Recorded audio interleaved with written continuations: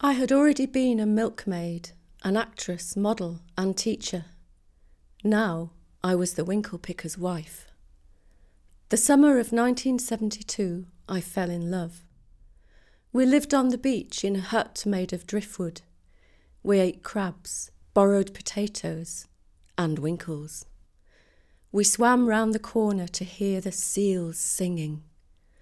For 2 years, every day except Christmas, whatever the weather, we came to the beach at low tide, riding home on the bus, the water from the winkles streaming down the gangway.